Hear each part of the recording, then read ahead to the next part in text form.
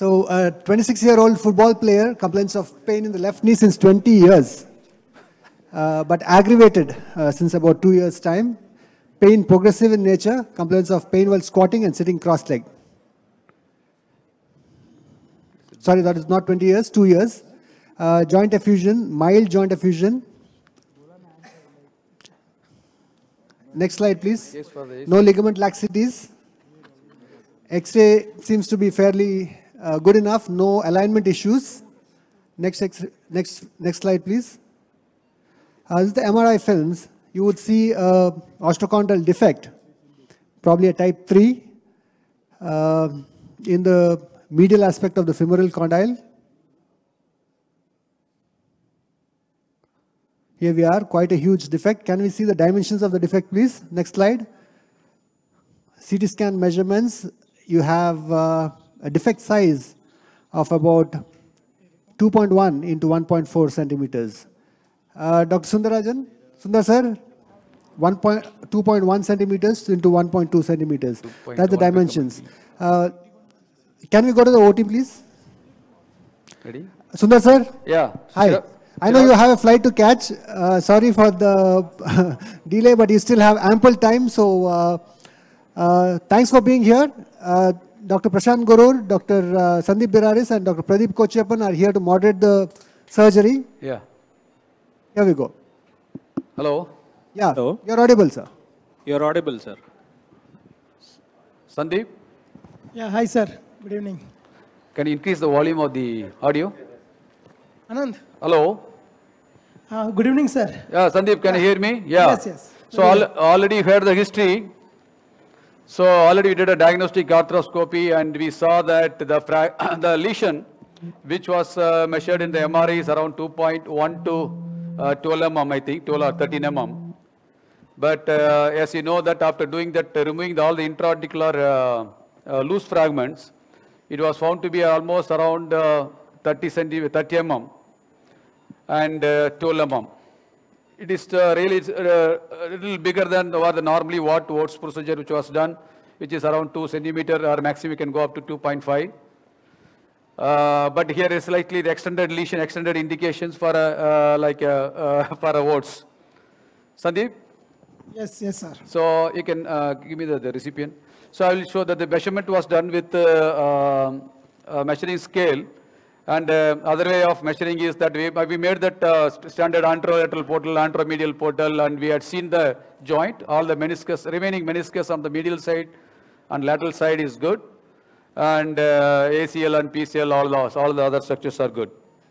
Okay? Yes. The other way of measuring is also roughly you can measure, you can take a 8 or 6 mm recipient, and we can measure that, you can approximately calculate how many plugs you can insert. Here, if you see, this is a 8 mm, which start from the proximal to distal, superior to inferior or proximal to distal. Probably one can come here like that, and one can come here and another 8 mm. Okay?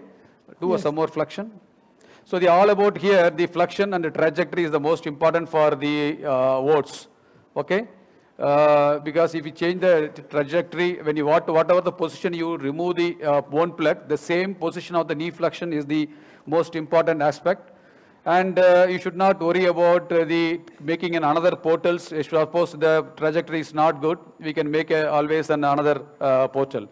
Like here, maybe this is the last plug which I may use a 6 mm and probably do the slight extension. So you have to keep on adjusting the knee position. You are seeing the outside view also? Yes, we can see. So here only the width is around 12 mm here, okay? Yes. So here I don't want to put 2 plugs here, probably the center one plug, maybe the one plug upper one, maybe one 6 mm plug will be the lower one. So that is the plan. Any questions? Oh, everything is perfect. So total plan is 3 plugs, right? Yeah, because its lesion is so big, so we had to put at least 3 plugs. So what I'm going to do that, I'll take the first, this is the 8 mm, okay? Yes. And also what is important is that make sure that the measurement, the mark which is showing the 10 mm, 15 mm on your view, not on the other side, otherwise you'll be struggling. The other important point is to clear the fat pad better. So already removed some of the fat pad. Because otherwise when you do an extension and when you remove the donor site, always there will be obstruction of your fat pad. Okay? Yes. So any precautions here while taking the portal when you are planning? Because I think you need to go to perpendicular to the surface. Yeah, that's why I'm saying that the trajectory is very important. Suppose the trajectory is not perpendicular, you can make an additional portal always. You can insert your needle. You can use a 16 or 8 mm needle. Make sure that you are going perpendicular to the defect. Okay? So would you like some filler in between the gaps, or it is okay? Just So you should leave it at least to 2 mm or 3 mm gap. I can hammer it. You can leave it 2 or 3 mm gap. That will be filled with your fibrous cartilage. So here if you want to take it at least 12 mm. So you have to leave it for, we'll go with the 12 only. Okay? So you have to leave 3 mm for your cartilage to fill it up at that area. Okay?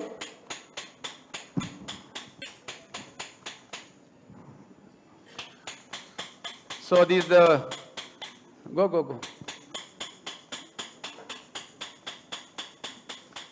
That is a 10, yeah, go. Why it doesn't have the serrated 1 on 1 1? Okay, some more.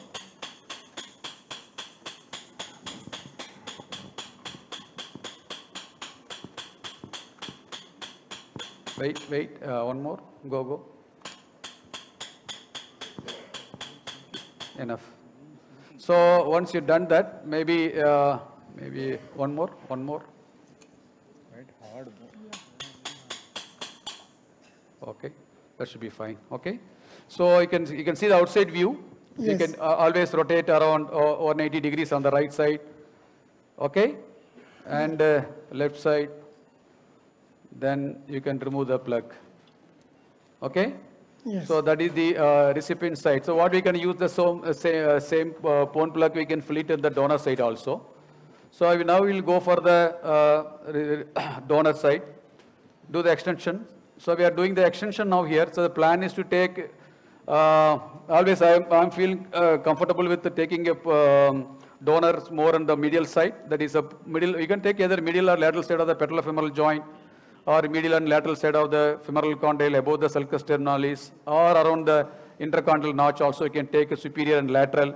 They are all the ideal entry point for your ideal place for the donor side. Full extension, please. Full extension. Yes, full extension. Okay, enough. So this is going to be my first donor. Okay? Yes. Sandeep, are you happy with that, or yeah, any perfect. suggestions? Perfect, it is. Okay, go ahead. So here we are going to take a 15 mm. Slowly, go ahead. One more, go up to 15. One more. Enough. Okay? Yes. So again, gentle twist on right side, again gentle twist on left side, then remove it. And you can see the, can you show this outside view? Yes, we can see. So the bone plug is not broken. So the only possibility, sometimes the bone is weak. And if you don't twist it properly, there is a possibility that it can break. Vikram here, fluxion. can you hear me? Yes, Hello?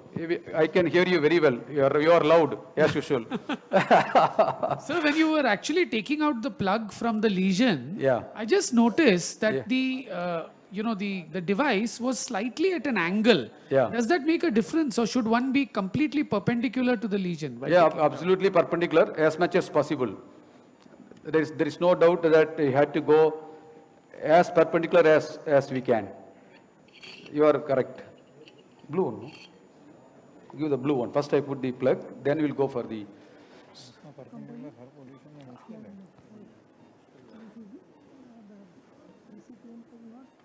Always it's very difficult to make exact perpendicular. If 1 or 2 mm can, even the circumference definitely will change. It is not easy to put exact perpendicular. You have full test. So here you can see that outside the plastic tube. Yes. So that will give you the safe passage when you go inside, because that is definitely it's a protective tool. And as you see here, the problem, you have to keep and the angle of the flexion of the knee is very important here. And yeah, you can slowly go around. So slowly you can push the graft inside. You can see that it's delivering the graft. 1 minute. Yeah, go ahead.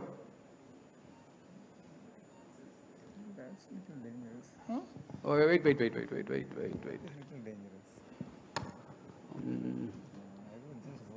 Yeah, go ahead. No. Go ahead. Push. It's not, push. Push. Yeah, good. You have to slightly push and go. That's all. Go. Keep on going. Go. Yeah. Slow. Yeah. Go ahead. The plastic tube should come out. Okay. Otherwise, when you take out, careful. No.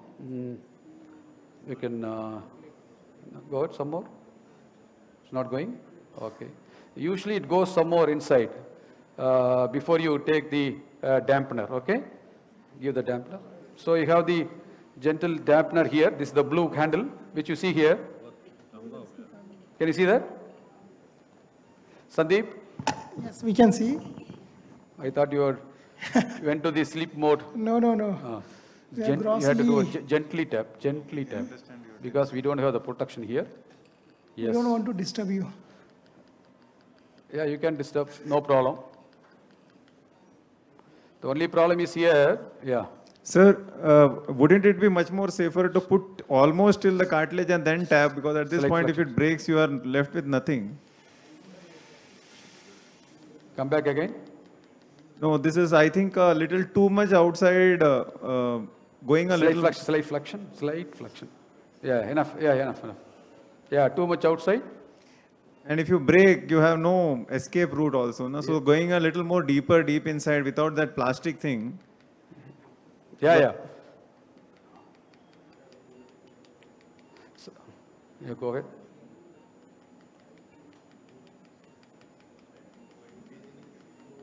Yeah.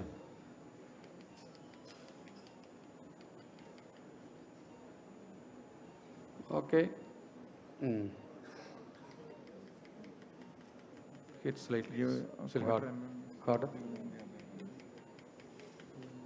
Yeah, harder.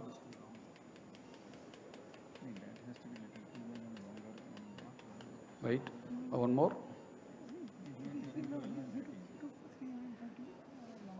Okay. Or maybe another 2 mm, 3 mm. We have to go inside. Right. Yeah. Hit.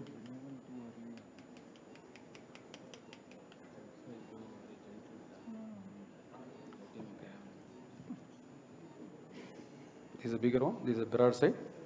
Yeah. Almost done. Maybe one more tap. You can use without plastic cannula also. Good.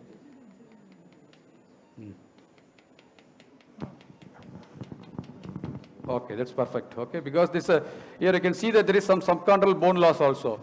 Okay. Correct. I may again hit 1 or 2 more before I go for the after finishing my second plug. Okay. Yes. That I will go for 1 or 2 hit more, because there is a slight overlap is here because of the, again, as I talked about the trajectory issue. Here I don't think we can put a 3 plug now. Okay. Yes. We'll put 1 more plug and we'll do the microfracture for the remaining area, maybe 1 or 2 mm there. 11 blade again. You can go some more inside.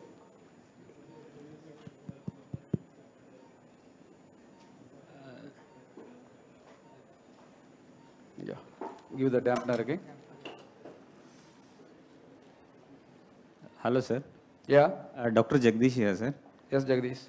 Sir, this lesion is very big, actually ideal for ACI, and yes, I know. we are doing OATS. Yeah, and correct. if you left with a little bit gap, can we fill with the BMAC or PRP, sir?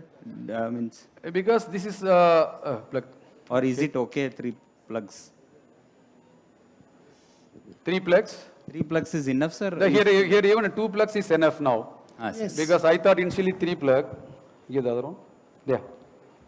I would just add on here, Dr. Jagdish. Sir. This is an uncontained defect. So even in ACI, Extension. you do not have a defined margin. So ACI may not be the appropriate. Yeah. Of course, size-wise, yes, of course. But I would definitely, if I'm doing a combination, I would do probably Go. plugs and BMAC, but not a BMAC alone. Yeah, go. Yeah.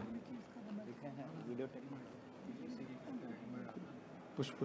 Do you have any experience of AutoCAD you have done, sir? Where is AutoCAD, guy? Give the dampener.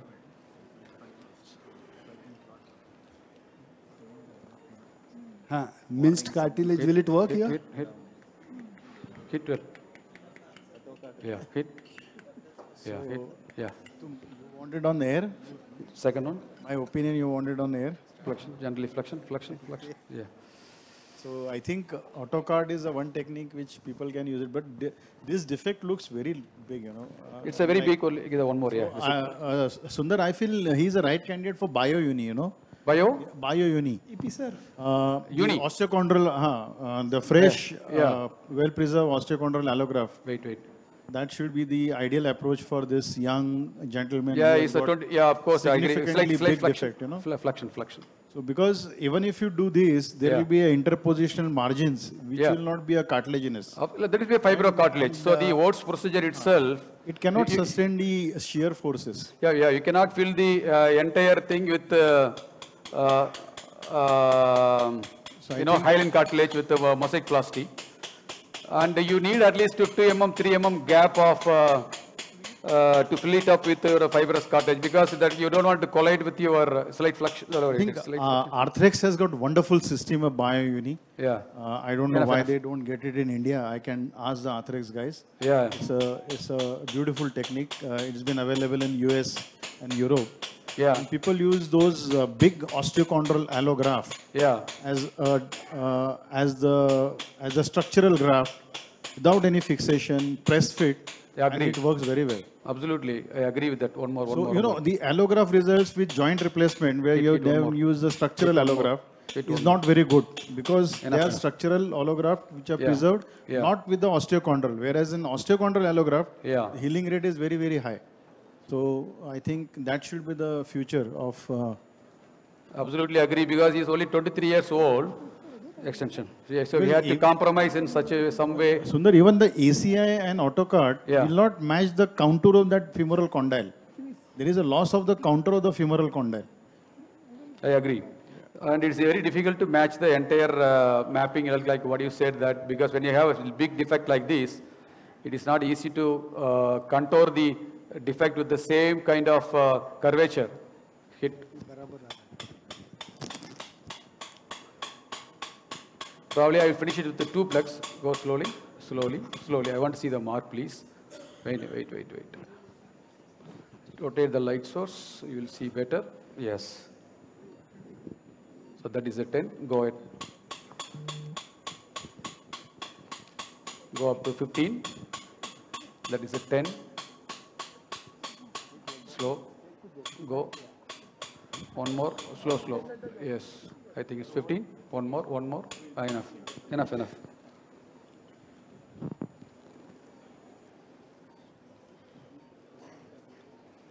Yeah, flexion.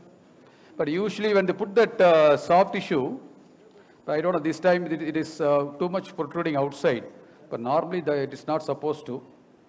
We need a full flexion, because now the angle of the flexion, as I said, it is very important. The first plug, we kept it in the 90 degrees. For this plug, we had kept almost 130 degrees. Now we had to push it inside. That cannula has to go inside fully. Yeah. We'll also need a microfracture all for the remaining space to be filled up.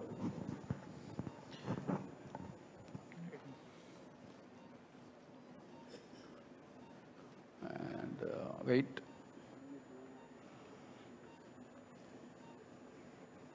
Is it okay? Yeah, go ahead.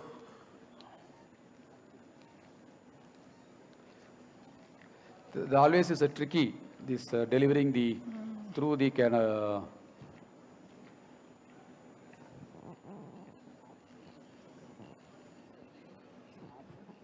Go good. Excuse me, sir. Yeah, Sundar, sir. Go ahead. Yes.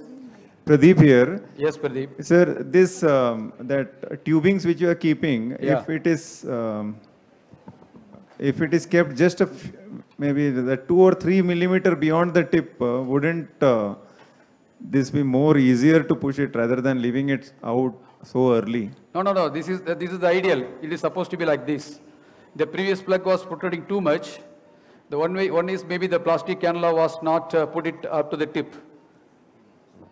You know what I mean? Yeah, I understood. Pradeep. Yeah, I got that one. Yeah, you see this plug.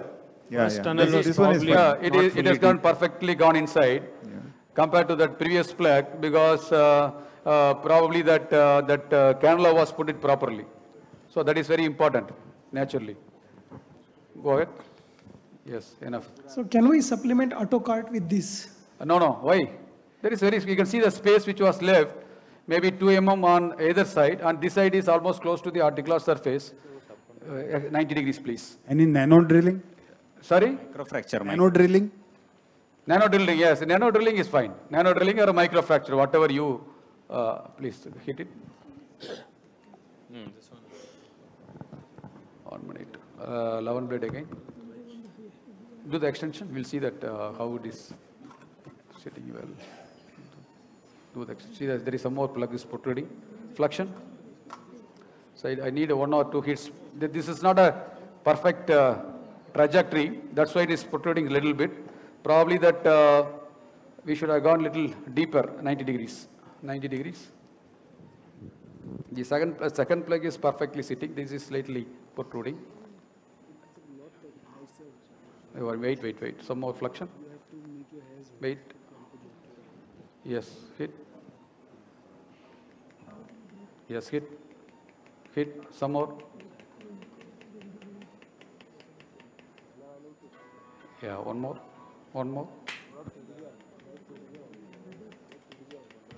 Okay. More than that, it's risky. You can break. You can have microfracture all. So the remaining space is very small with 2 to 3 mm. Definitely this space we have to fill it with you can use a AutoCart, definitely. Wait, careful. You will wait. Yeah, go ahead. Hit well.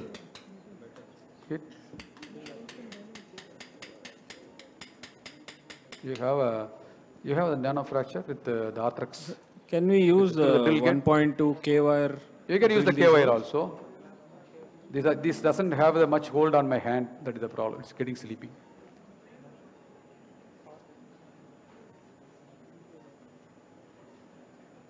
Yes, go ahead. Slowly.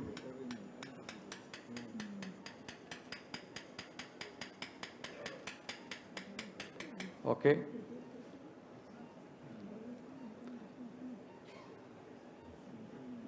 Yes, go ahead, slowly. Hit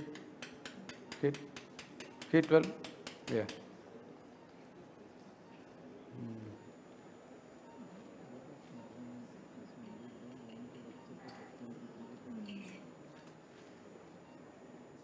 Maybe one more prick here. Slowly. Yeah. So, Dr. Sundar, so are you going to deflate the tourniquet now? Yeah. Okay.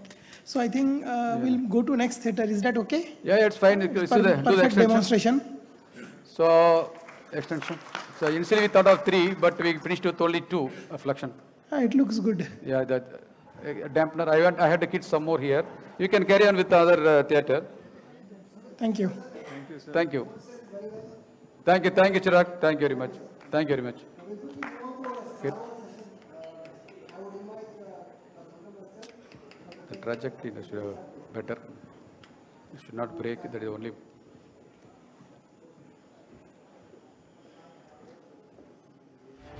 Hello everyone, I'm Dr. Sarthak Patnaik from Bhubaneswar. The bucket-handed meniscus tears are of 2 types, reducible and irreducible types. With the help of probe, even we fail sometimes to reduce the fragment back into its normal position. In this video, I have tried to show a technique in which I have used 2 stitches, a vertical stitch which helps me to pull the meniscus back into its normal position, followed by an horizontal stitch to hold the fragment more firmly in its anatomical position. Thank you. Hi friends, when your graft diameter is about 10 millimeters and your femoral footprint measures around 10 to 12 millimeters, half a millimeter here or there whilst drilling can either scuff the anterior cartilage or can cause a blowout of the tunnel posteriorly. In situations like these, I use a 10 millimeter drill bit as a guide for the entry of my bead pin on the femoral footprint. I will now insert the 10 millimeter drill bit with hand and position it in such a way it is in the center of the AM bundle. A bead pin is now passed through the 10 millimeter drill bit. We make sure we have enough space anteriorly as well as posteriorly. The endo button drill guide is now passed. The desired length of the socket is created now with a 10 millimeter drill bit. As you can see, we have created an anatomical femoral tunnel without scuffing the anterior cartilage and not causing a posterior blowout.